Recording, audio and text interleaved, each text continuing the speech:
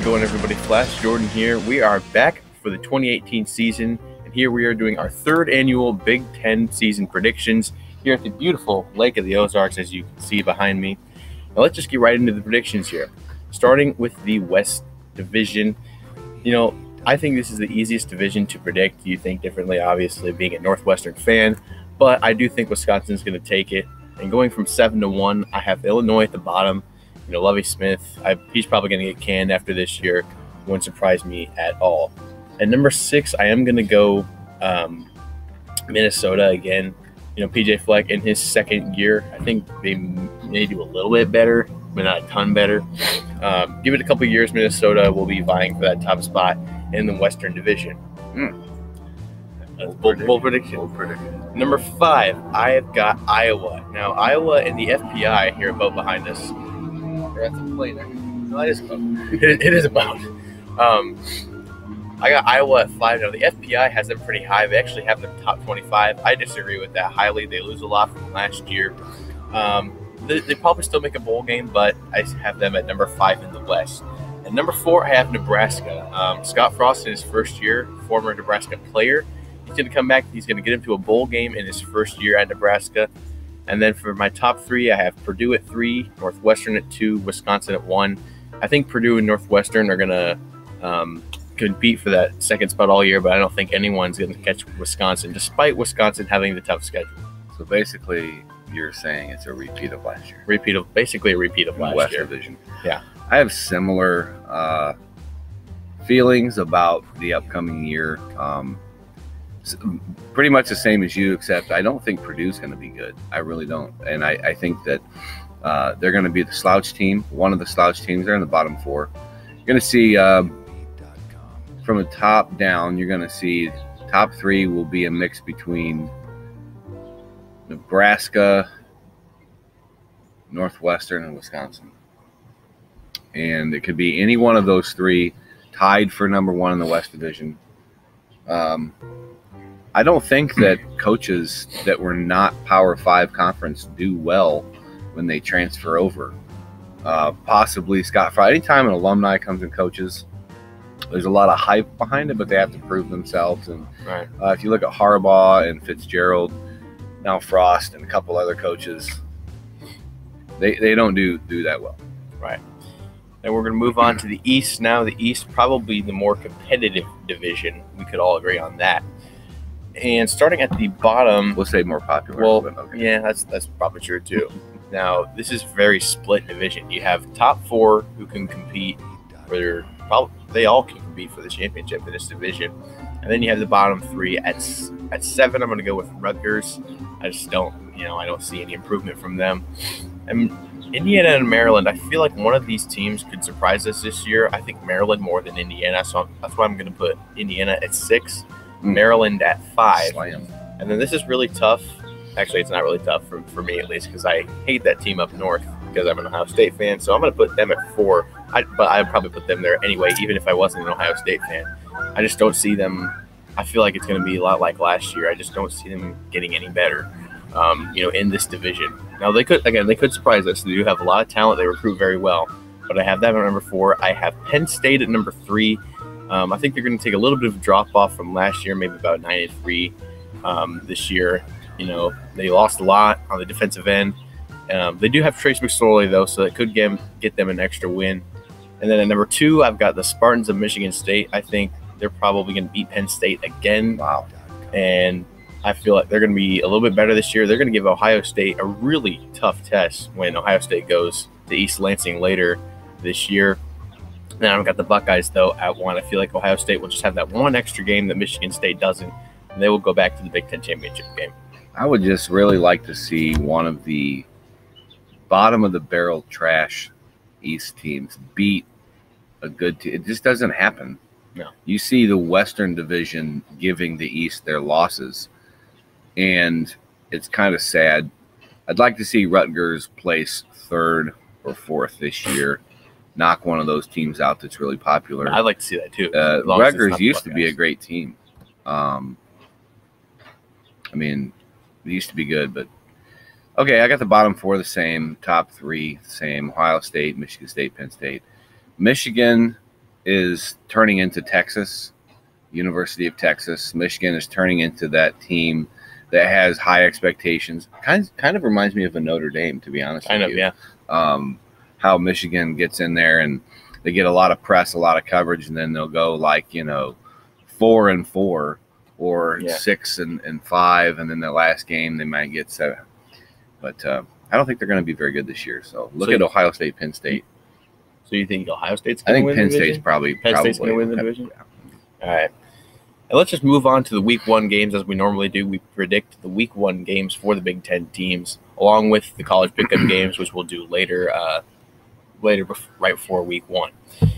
New Mexico State at Minnesota, the first game. Well, yeah, Week 1.5 technically. There's some games like the 25th, which are not even worth playing.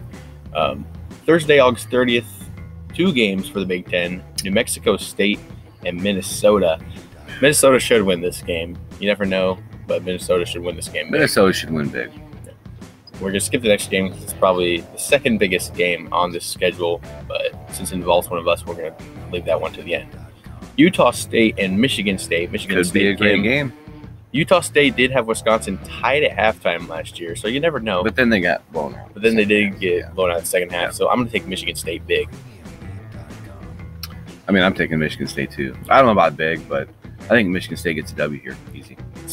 Now, that team that Utah State had tied at halftime is Wisconsin, and they're hosting Western Kentucky in Week 1. Again, like a lot of these games, the Big Ten team should win big. You never know, though. Western Kentucky's been good the past few years. Their coach that led them to go to those good seasons is now at Purdue. So, that being said, I am going to take Wisconsin. Same here. And then we're going to the Saturday games. Oregon State and Ohio State. Fun fact, Oregon State, according to the FBI, is actually the worst Power 5 team. And I think Ohio State's going to win big. For sure. Yeah, big game on ABC. Big win. Now, the next game, this is a very interesting game. This is probably the hardest for me to predict. Texas and Maryland. Now, Maryland won last year. No one thought Maryland was going to win last year, but they did. And they won pretty handily, too. Over Texas. Over Texas at Texas. And this game is technically a neutral site, but it's basically a home game for Maryland. That being said, I am going to take the Longhorns this year. I think they're going to be a little bit more improved last year. I want Maryland to win. I don't think it's going to happen. I think they can. I think they can beat them. I think Texas is slowly becoming a horrible Big 12. When you say Texas versus TCU, you say Texas versus TCU. That used to be like Texas is going to win, or it'll be a good game. Now it's a blowout by TCU, but I mean, I'm picking Maryland to win this game. Kent State at Illinois. I mean, Illinois has had a couple close non-Power 5 games. Yeah, I'll be there in a minute. Kent State is a decent team. In regards to, if you go to their football program, you're going to be a good athlete. But I don't think they have what it takes to beat Illinois. Yeah, I really don't. I got Illinois winning this game. It's unfortunate, but Illinois should win this game. Texas State at Rutgers, again, bottom of the barrel Big Ten team. They should win this game. Rutgers should. I feel like Texas State is going to make it really good in like the first quarter or so. Texas State's horrible. They're not even. But it's Rutgers. Okay, Rutgers is going to win this game. If they don't, then they need to seriously consider their life decisions. Yeah, they should leave the Big Ten, honestly. Next, we have Northern Illinois and Iowa. Now, if you know Northern Illinois, you know they're a known Big Ten killer. I said the word "no" a lot in that sentence.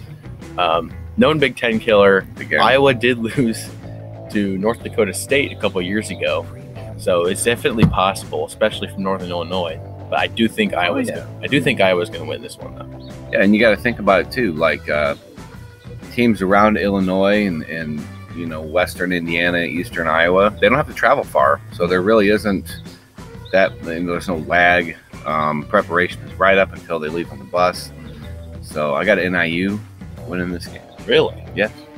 I was thinking about. I wouldn't even consider it. I was thinking about picking. Yeah, it's really not. I mean, Northern Illinois again is a Big Ten killer. They were in a Big 6 bowl game not that long ago. That's true. Next, we have Appalachian State and Penn State. Appalachian State did beat Michigan about 11 years ago. I don't think an upset like that's going to happen this time around. Penn State should win this one big. Penn State should win, yeah, but first week it's not a slouch week, even if you're playing a slouch team. Why? Because everyone's equal. and App State's going to have that hunger. They've been in the FBS for a couple of years now. They've done okay in their conference, and it'd be good to see them, get better. I don't like having the same 4, 5, 8 teams all the time at the top. So it'd be nice to see somebody go down. But I don't think they would. Next, we have Indiana at Florida International. This is a very interesting one. I think Indiana needs to win this game to show that the Big Ten isn't a slouch. I think the Big Ten is obviously the best conference in football, top to bottom. I think so. Top to bottom for sure. I'm taking Indiana big in this game. Yeah, I got Indiana winning that game as well. No reason why they should lose, none at all. It'd be like Ohio State losing to Virginia Tech a couple of years ago. No, it wouldn't. No reason why they wouldn't would lose. But okay, we'll get into that later. Actually, the biggest game of the week here: Michigan at Notre Dame, coming to you on 6:30 on NBC in South Bend, Indiana. This is a tough one because I want to go Notre Dame, but I feel like if Michigan wins this one, they're going to be scary for the rest of the year. That being said, I do have Notre Dame winning this game. I need Notre Dame to win this game for schedule implications down the road for my favorite team. So I'm going to pick Notre Dame because, like we said before, in order for Michigan, they need to have some losses. They need to have some losses to finish 4th or 5th. I realize it's not a conference game, but it'll be a good show of how they might do in the conference if they can't get past Notre Dame. Michigan is currently the favorite. I think Vegas just released the lines yesterday, so maybe we're wrong. I don't know, but I got Notre Dame winning that game. Next, we have Akron and Nebraska. Nebraska should win that one big. I think Scott Frost is going to get a win in his opening game at the University of Nebraska. Yeah, should be Nebraska all the way. And the final game of the week, the biggest game of the week for us here at the Jordan and Dad Show, Northwestern at Purdue on a Thursday night. Now, remember last year's Thursday night game, Ohio State at Indiana. Game day was there.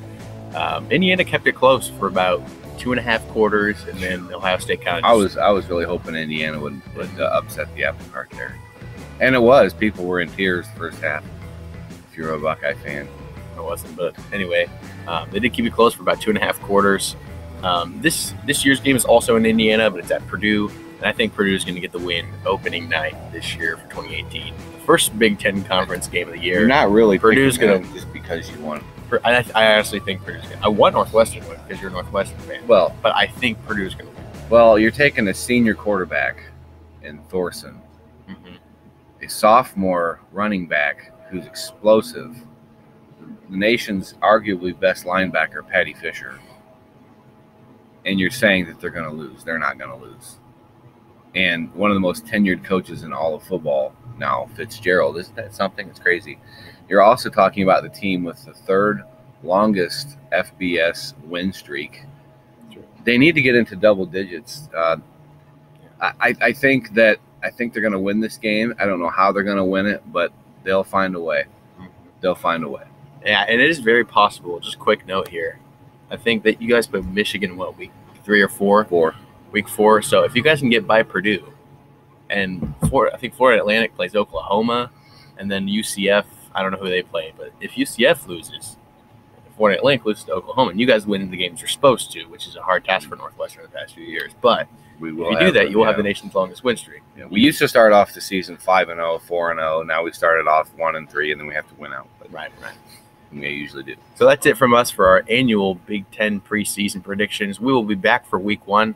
We'll put that video up about a week before week 1, just when the pick'em comes out and the top 25 rankings come out. We'll review that. Any last words for people at home? Coming to you live from Lake of the Ozarks, I say Daddy-O out. All right, see you in week 1.